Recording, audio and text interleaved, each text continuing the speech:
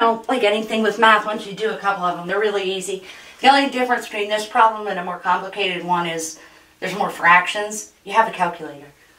So, okay, so our first thing is to find f prime of x by integrating f double prime.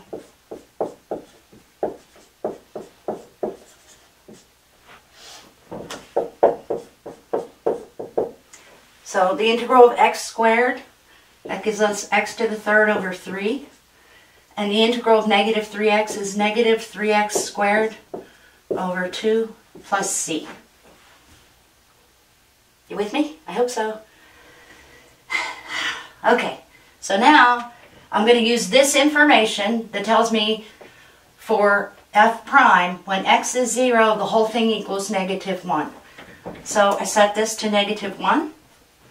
And I replace the x's with zeros. When x is 0, that's the easiest. Okay, so this term goes to 0 and this term goes to 0. So c is just equal to negative 1. So that tells me f prime of x is equal to this, x to the third over 3, minus 3x squared over 2, minus 1. Okay, so it's a step down thing. Integrate this to get this, integrate f prime to get f. So f of x is the integral of f prime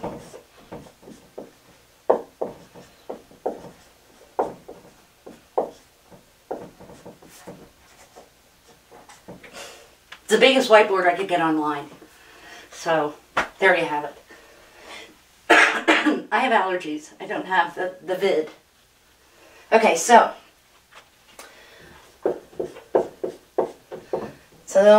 add 1. Okay. And then I would be dividing by 4, and 4 times 3 is 12. Okay. Add 1 to the exponent, and I would be dividing by 3. 3 times 2 is 6. And then the integral of negative 1 is negative x, and then I have my plus c. And I'm going to go ahead and reduce that. Okay, that's pretty messy. But now I'm going to use this information that tells me for my position function, when x is 2, the whole function is equal to 3. So I put a 3 here and replace these x's with 2's. So 2 to the 4th over 12 minus 2 to the 3rd over 2 minus 2 plus c.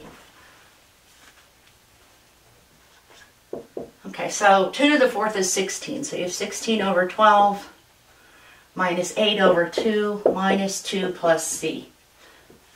Well, 4 goes into here, 4, and that's 3. This reduces to 4. So you have 4/3 minus 4 minus 2 plus c. All right.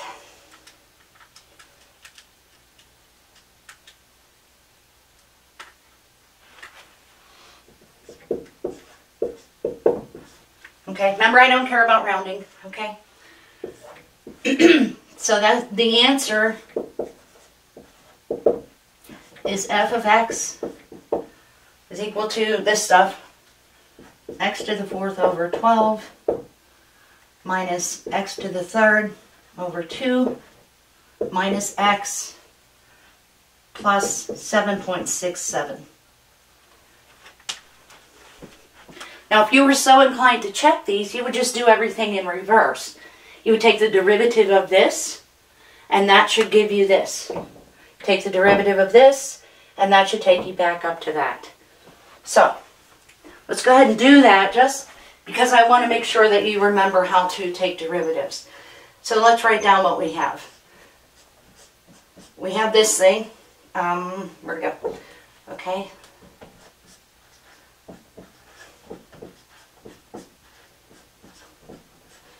And then we have our f of x is equal to this thing down on the bottom.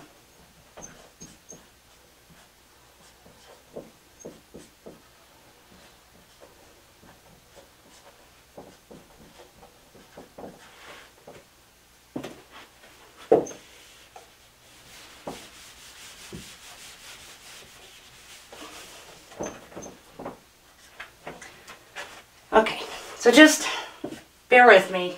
I don't know why I'm so nervous about doing this. Okay, so what we're going to do is we're going to check by taking derivatives, okay?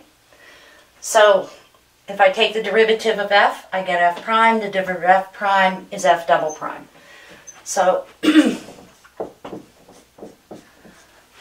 I'm looking at this, okay? The derivative, I would bring the 4 down. Let me erase this other crap. Sorry. I would like to point out that I showered today and I am no longer in pajamas, just for you guys. Okay, so taking the derivative of this, the 4 comes out front, subtract 1 from your exponent, then we still have our 12 on the bottom. Okay, bring the 3 out front, subtract 1 from your exponent, then we divide by our 2. The derivative of minus x is minus 1. Derivative of a constant, remember, is 0. Okay, so then if I reduce this, okay, I'm going to have x to the third over 3 minus 3x squared over 2 minus 1, which is what I was hoping to get. That means I didn't make a mistake doing the problem. Hooray for that. Okay, next thing to do is to take the derivative of this, and that should take me back up to this.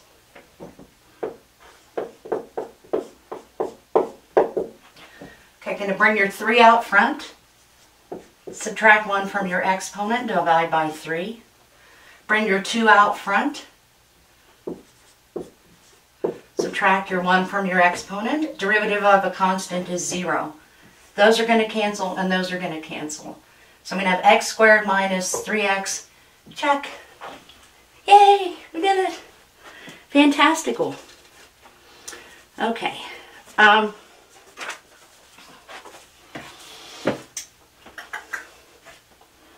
me see here. Okay.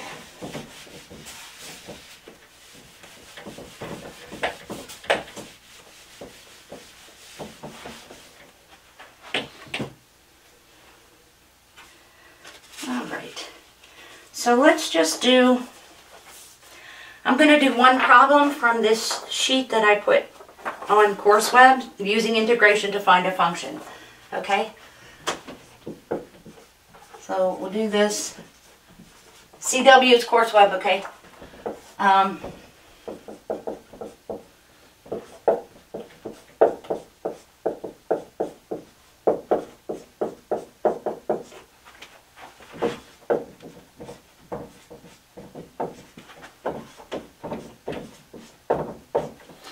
So that's what's given in the problem, okay? We're given our f double prime, and we're given these values to find the c's that we're going to get as we integrate. Okay, so f prime is the integral of this stuff.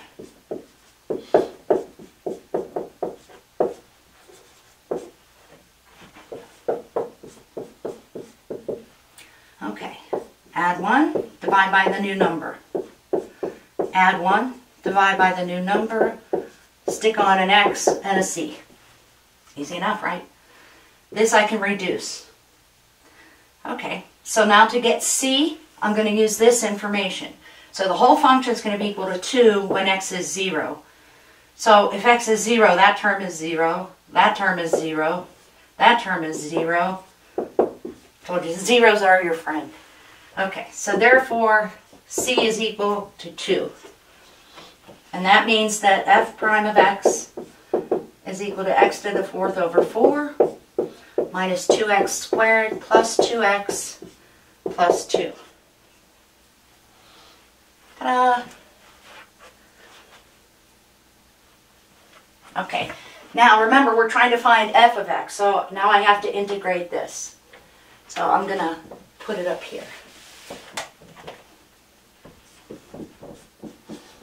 Okay, I'm just rewriting this up here because I'm out of space. Okay.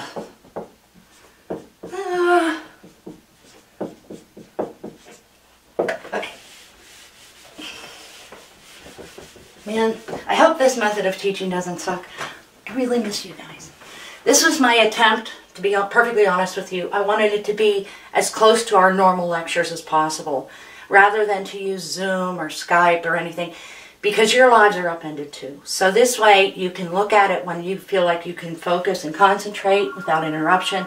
You can pause it, you can go back, and it'll be there for you. I was hoping to do this earlier, but I had to order SD cards, which stands for social distancing, I think. Anyway, they didn't come until yesterday, so this is why there's a little delay here. But I think we can do this, pretty sure. Okay, so back to our problem. I'm trying to find f of x, so let's integrate this with respect to x.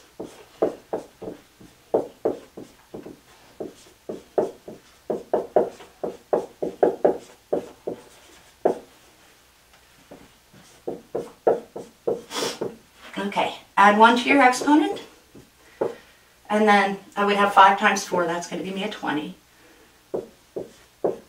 Add 1 to your exponent, divide by that same number. Add 1 to your exponent, divide by that same number. Slap on an x, slap on a c. That reduces. Okay, so now I'm going to use this information to get this value. So when x is 0, the whole function is equal to 1. Well, when x is 0, that term is 0, because 0 divided by 20 is 0. That term is 0. That term is 0. That term is 0. I love 0. Okay, therefore, c equals 1. And I can answer the question, which was to find f of x.